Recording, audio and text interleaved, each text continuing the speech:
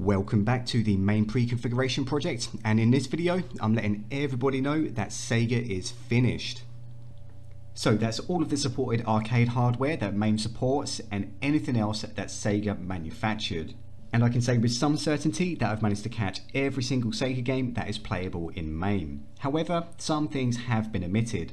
Things like Japanese quiz games, Mahjong games that use an actual Mahjong panel because that's just way too many inputs to bind to a controller. Also, straight up gambling games are not here, and anything that was electromechanical that is present in MAME but we're probably never going to get emulated.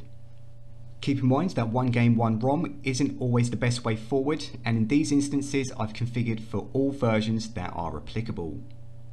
Some games that aren't listed as working do actually boot and play to a certain extent, and I've still configured for these to make sure that everything here is future-proofed as much as possible.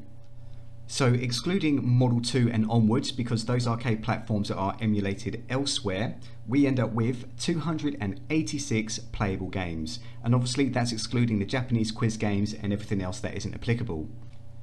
And of course, if you think that I've missed anything, do let me know in the comments below. As usual, those MAME configuration files and my images are available over on the Launchbox forums and up on GitHub. Now, if you don't want the entire project, I have broken this down into its individual hardware platforms, so you can just pick and choose if you don't want the whole thing.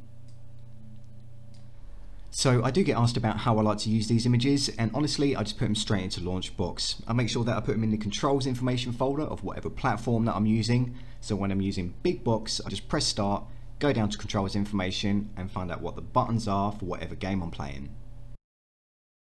There we go, that's the Sega side of the project all finished, and obviously I'll be keeping this up to date if any new Sega games become playable. So on to the next, and that's going to be SNK and Neo Geo, as that's what everybody voted for. So if you want to keep up to date with all of that, you know what to do, and if you like today's video, slam me a thumbs up, and apart from that, go play some games. Adios.